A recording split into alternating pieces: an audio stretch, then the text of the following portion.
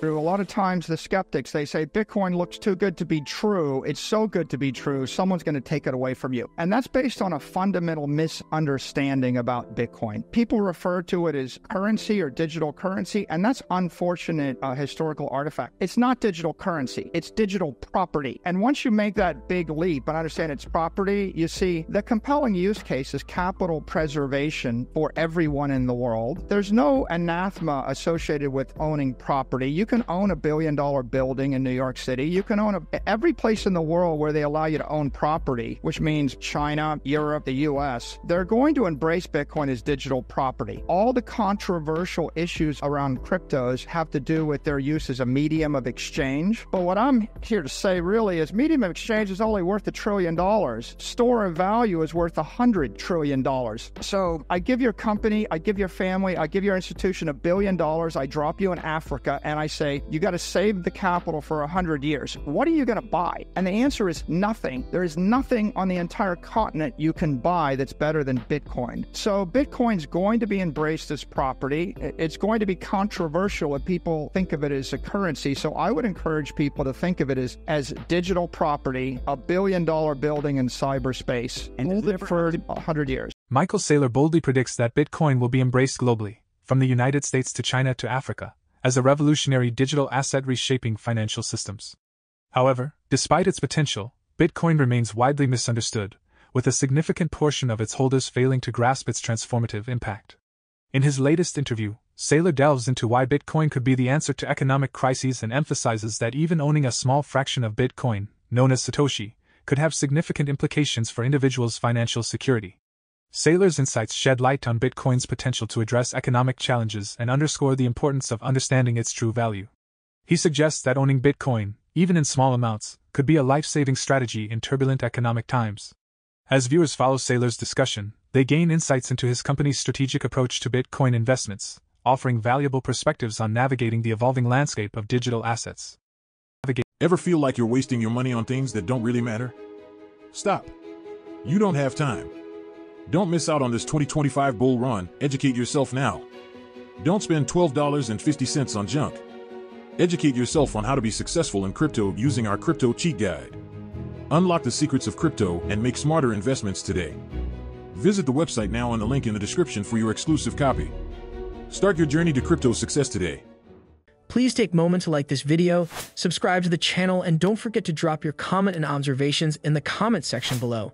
Thanks and enjoy the video. Bitcoin is certainly at least digital gold. It's going to eat gold. It's got all of the great attributes of gold, and it's got none of the defects of gold. If you could teleport gold from New York to Tokyo in a few minutes, people would like it. It's going to divert capital from risk assets and risk ETFs like SPY, and you can see these ETFs are doing that. It's going to be incorporated into a lot of funds like the BlackRock Global Opportunities Fund or the Strategic Income Opportunities Fund, and so it's an asset class. As it goes into other funds, it's going to become structural. The halving is going to cut the organic supply of natural sellers in half around April 20th. That means there's only about $32 million a day of natural sellers, and the price of Bitcoin is going to have to adjust up in order to meet that investor demand. So I think that's what's going to happen next to the asset class. It doesn't have to be a currency. You know, nobody's trying to buy a cup of coffee with a fraction of their building on Fifth Avenue, right? But every rich person I know owns property in London or New York City or somewhere, and none of them complain about not being able to spend their building as a medium of exchange. So the killer application is capital preservation for everybody. The store of value is the killer use case. Medium of exchange is a distraction. Governments are always going to issue currency. They're always going to make it legal tender, and that's just fine. Bitcoin's competing with gold. It's going to eat it, and then it's competing with risk assets as a long-term hold, and it's competing with you buying an Airbnb as a retirement income source if you're a middle-class person. No, there's no doubt in my mind Bitcoin was a better investment at $17,000 than it was at $65,000. I take the Warren Buffett view on this. Bitcoin is a superior investment to gold, equity bonds, and real estate because it's digital. You can trade at $1 million million times faster than conventional assets using a computer. It's available. Most other assets only trade less than 20% of the time. Bitcoin's trading 168 hours a week. We bought $800 million of Bitcoin, and a lot of it we bought over the weekend when all the conventional markets are closed. It's global. It's the most widely recognized and trusted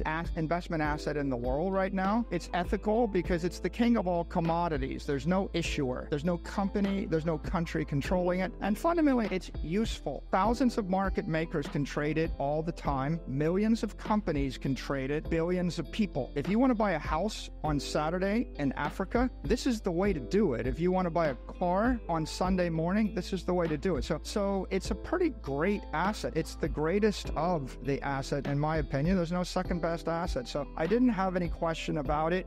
We're just waiting for the rest of the world to realize how good it is. As for your second question, the halving, look, the selling in the market for the past month has been primarily bankruptcy estates that are liquidating GBTC at FTX or Genesis or the like. Once they got done rebalancing, the natural sellers are the miners. The miners can only sell 900 Bitcoin a day right now. They're only going to be able to sell 450 Bitcoin a day coming the end of April. As long as there's more demand in the market than the 450 Bitcoin a day, there isn't any catalyst to drive this asset down. It has no cash flows. The critics think that's a defect. It's a feature. With no cash flows, no quarterly results, no product cycles, this is the longest lived asset in the financial ecosystem with the least uncertainty. We're buying it to hold it 100 years. So that being the case, that $66,000 to $16,000 crash, that shook out the tourists, that shook out the non-believers. When it was 16,000, we were all ready to write it to zero. And that's what you'll find with the Bitcoin maximalists. So now we're riding it the other direction, and the protocol's working to everybody's benefit. There's just no reason why it shouldn't just keep adjusting up to find the marginal supply as the demand builds.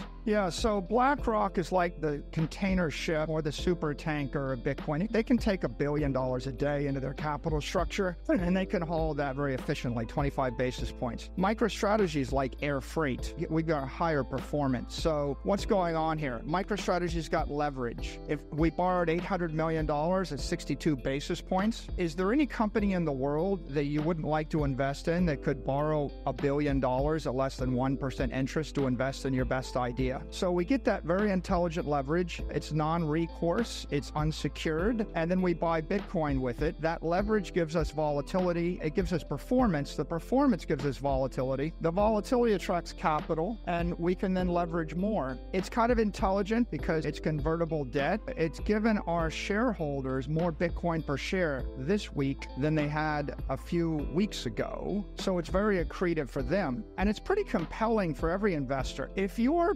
Bitcoin curious right now and you want to buy Bitcoin at the all-time high, how do you get the upside in Bitcoin with downside protection? MicroStrategy sold $800 million in debt, and we have $13 billion of Bitcoin on the balance sheet. So we're giving you an over-collateralized loan and the upside. But if you're a Bitcoin maximalist and you love Bitcoin and you want to hold it forever, the ETFs charge you 25 basis points. MicroStrategy is accreting. We're giving you a yield against your shares in a tax-efficient fashion. So the maximalists like the equity, the hedgers, they kind of like the upside with downside protection. The traders love the vol. You know, we've got 100 vol asset here, and they just like the vol. So we're unique because you can't really trade options on the ETFs, and an ETF isn't going to issue a convertible bond with upside to Bitcoin but downside protection. We have now rebranded ourselves as a Bitcoin development company. Think like a real estate development company, and certainly the substantial amount of our enterprise value is based on our unique ability to issue securities and to purchase Bitcoin with convertible debt, with equity, and the like. And so we understand that, but the only reason we can make this transition is because the software business was healthy. It does generate steady cash flow. It does allow us to issue debt, to issue equity. It does make us unique because we've got a very functional options market, we've got a very functional debt market, and we've got a very stable operating business that we can use. If you look at our last result, we actually bought a lot of Bitcoin with operating cash or cash out of the operating business, and that is purely accretive to our shareholders. So we think we're unique, and that's working very, very well right now. Michael Saylor advocates for Bitcoin,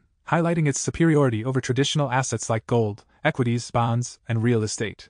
He underscores Bitcoin's digital nature, 24/7 availability for trading, global recognition, lack of control by any central entity, and utility for worldwide transactions as key factors contributing to its superiority.